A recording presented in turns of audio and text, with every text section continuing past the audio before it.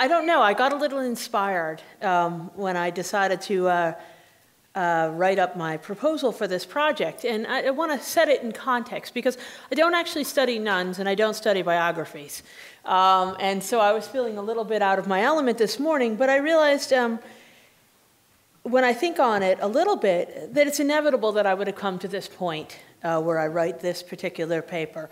So I want to set it a little bit in the context of, I've done a little teeny bit of work on biography. I'm very interested in, I like little booklets, you know, ephemera. I tend not to work with the kind of the books that are in your library. I tend to work with the things that are sitting at the door of the temple. And so I've collected these, and I was very interested in how at the beginning of books, as books become less expensive, you start to have a wider variety of people who are honored in the beginnings of books, because you can actually, you know, just almost any person with sort of any clout at all can kind of get their page in the front of one of these books. And so the audience is broader, and the donors are broader, and therefore the recipients of this honor are also a broader spectrum. And so in the past, I wrote about a couple of these. I wrote about one biography of a Jain laywoman in the front of a hymn book. I wrote about that, where it's a couple of pages long. These are very short, modest biographies in which she was conforming to sort of what does a great layman look like. She was a laywoman, and she happened to really participate in the discourse pretty effectively.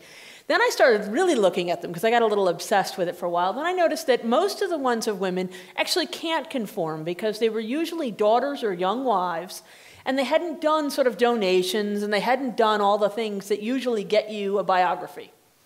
And so that second article was looking at how, in order to find a way to construct their greatness, they had to kind of go to an ideological idealization through sati discourse. Okay, so this topic today is a biography that was handed to me, and it's of a nun, Divyaprabhāsrījī. She is a Tapakach nun who is usually in recent history wandered around the area of central Maharashtra, sort of from the Ghats east, not so much in Bombay. She did a little bit of time in Bombay, but not too much.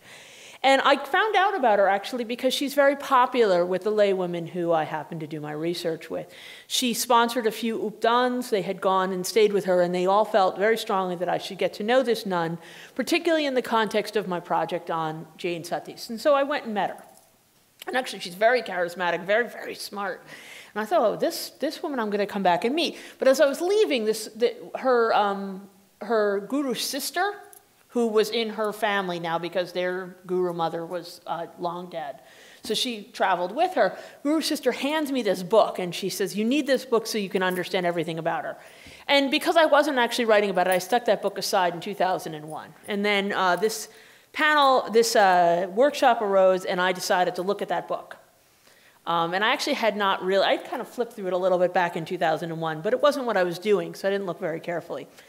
So at the time, they said, you know, you must go meet her. So I met her, and then they said, you know, she's going to do a big pravachan.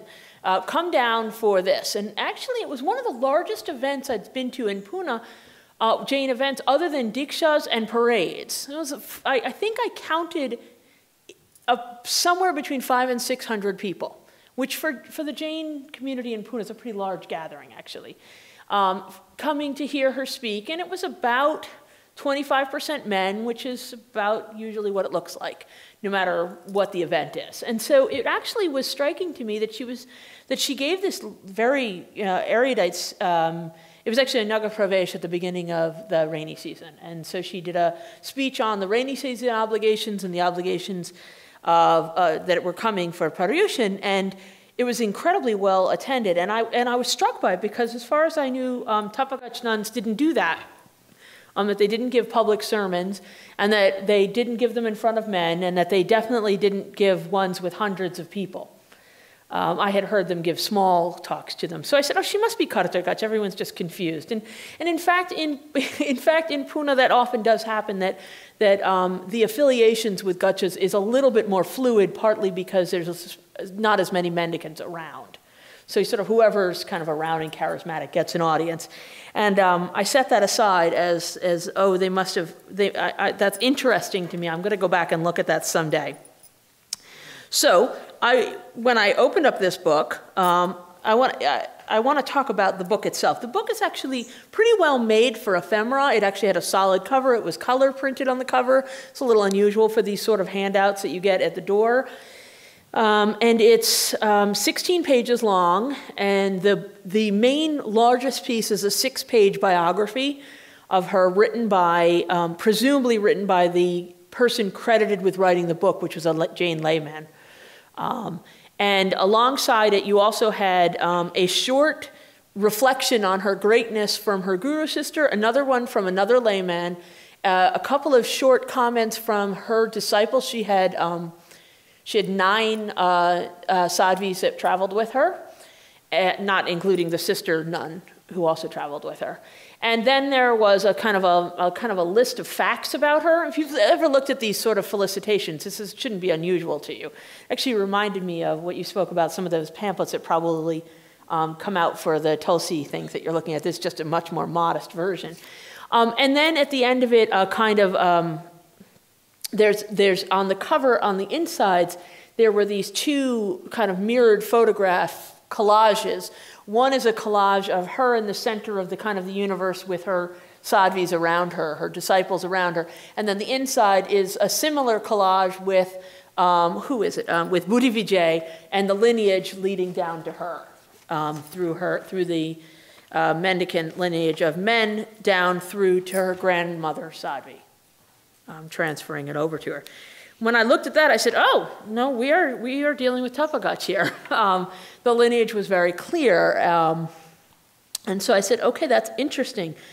And I went reading about it. And this is actually how I got started. I went reading about it, and I looked around, and I looked at some biographies of Tathagata nuns, which focused primarily on the fasting that these nuns would do, and they're expert fasters, and that focused on their devotion, sometimes devotion to guru mother and grandmother, as almost in a familial sense, and sort of vatsalya for their disciples.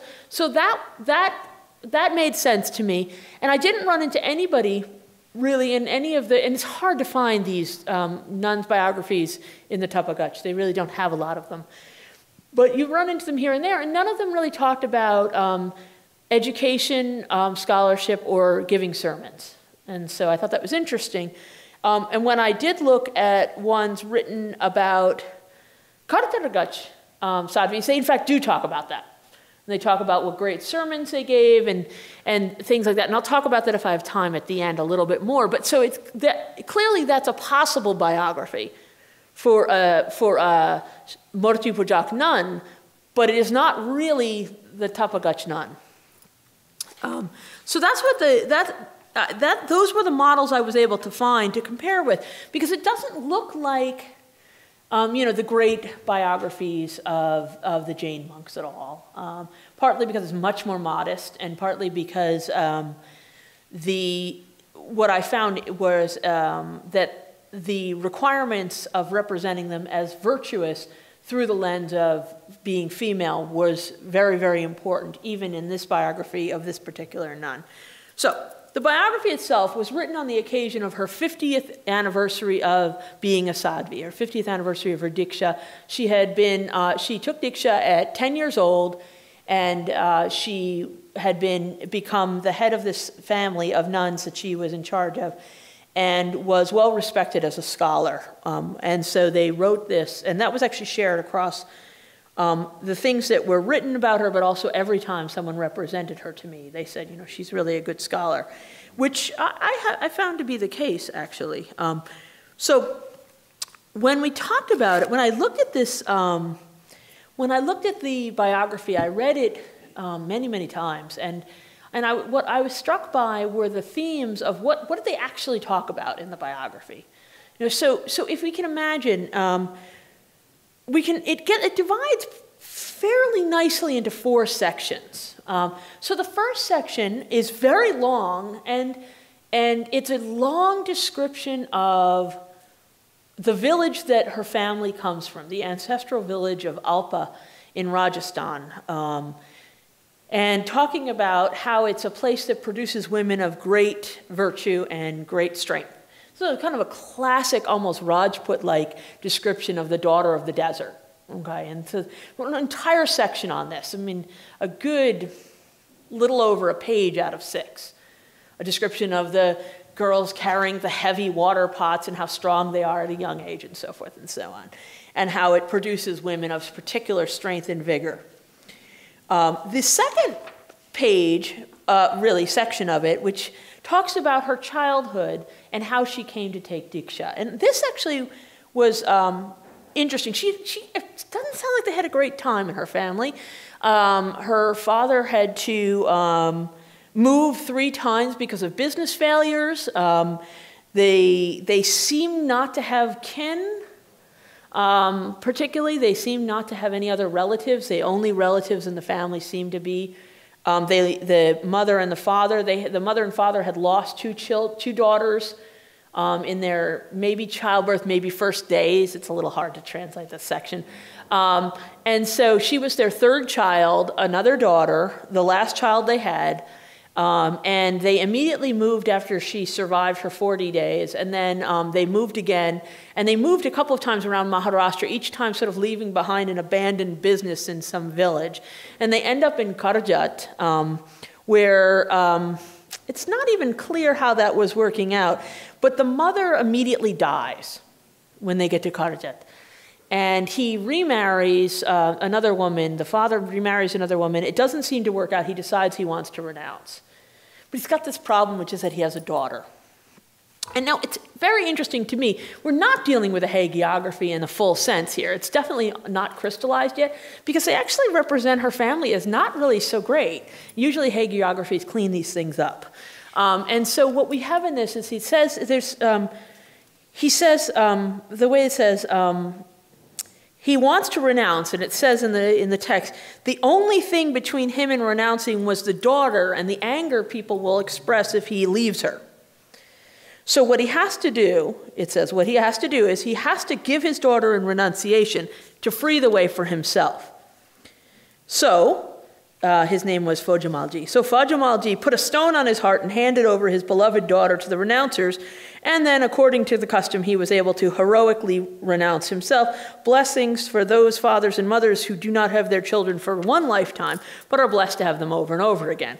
So kind of glossing over the fact that he's done this slightly dodgy thing, which is he sort of forced her to renounce, which it doesn't is a little bit.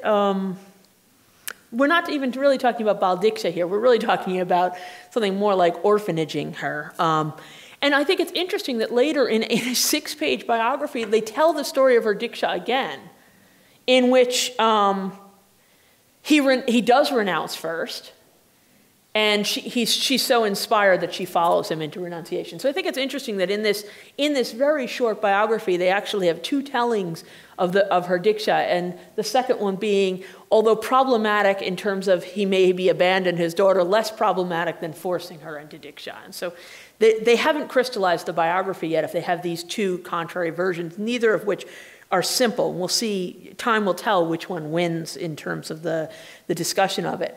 But so she goes into, she takes Diksha, and she is brought into an environment with a mother nun and a grandmother nun who are described at great length as being the family she never had. And so she was very, very close to them. And when they died, there's this telling phrase in which it says, after they died, Divyaprabhāsrī decided to continue her duties as a nun. So there's a recognition in the story that in a sense she has to recommit, because she really was being raised by them. Although she had taken Diksha, full Diksha, she was then as an adult recommitting to being a nun and chooses to stay. After this, they elect her to be the head of the family. After the mother nun has died, and the Gachapati of their lineage notices her because she's quite well known as a scholar and very, very good speaker. She's a fantastic speaker.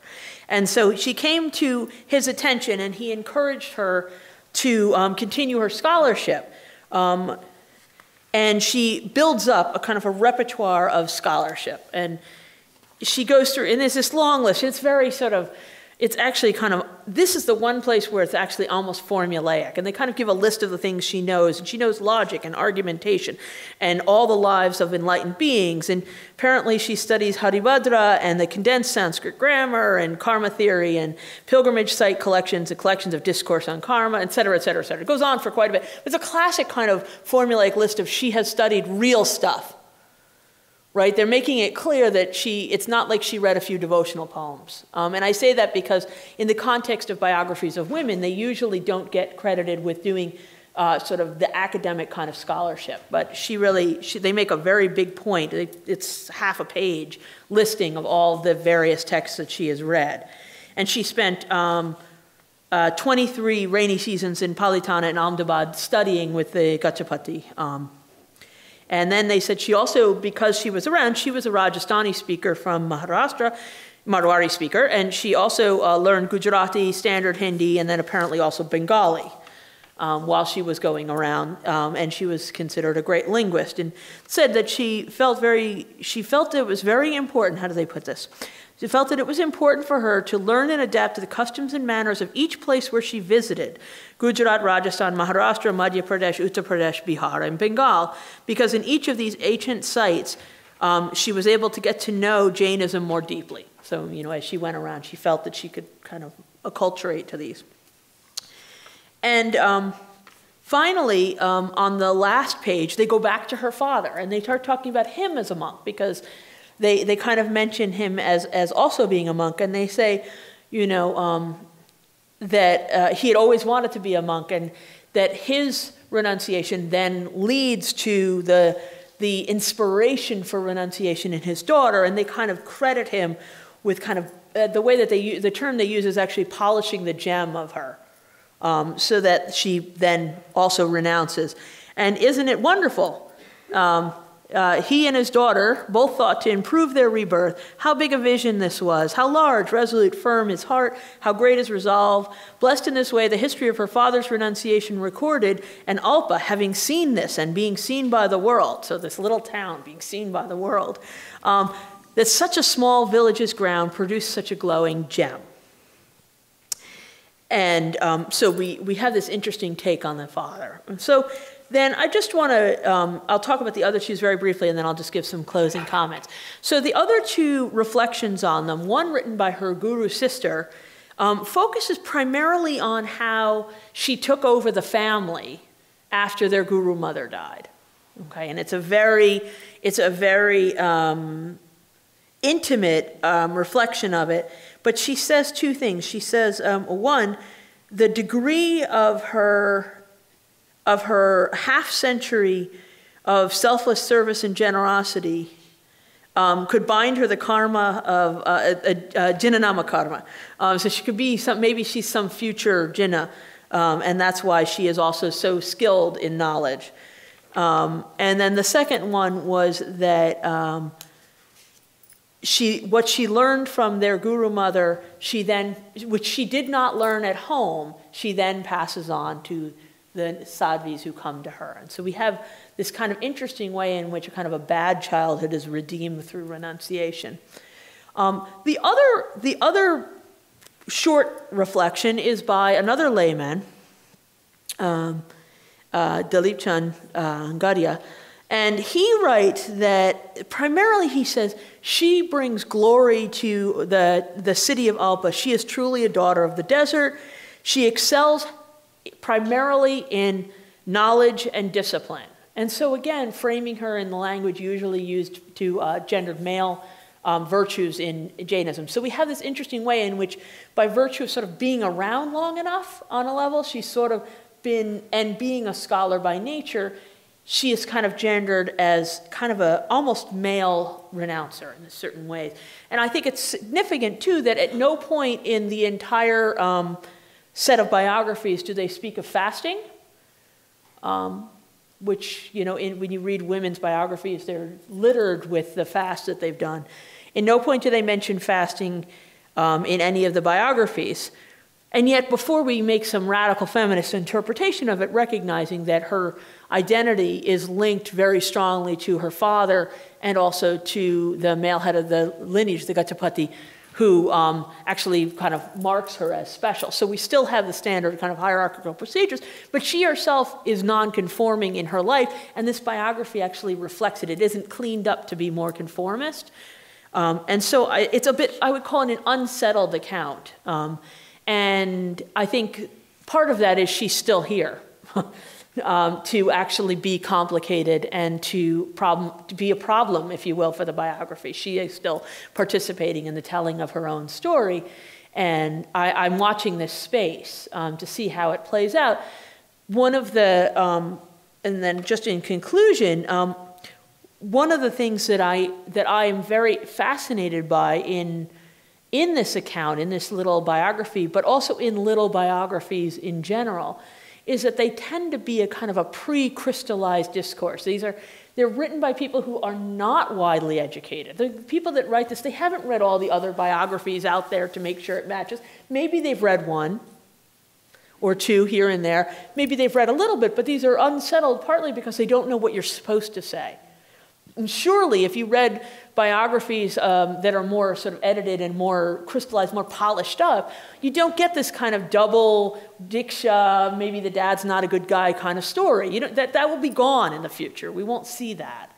And just the same way I've noticed in other parts of when I look at the way that people tell their own story, when it's in that phase where it's still being formulated, still being created, we have an opportunity to see what the options are and to see what possible worlds are available. And we don't always get them in the permanent record, but these are still possible worlds on the ground. And so so for a group on biography, I guess my sort of last thing to sort of put out there is this idea that one of the things that we have, especially when we have multiple biographies of a particular character, is this wonderful opportunity to watch the way that human beings creatively negotiate, polish up, clean up, and also dismantle our understanding of what constitutes a good life. Thank you.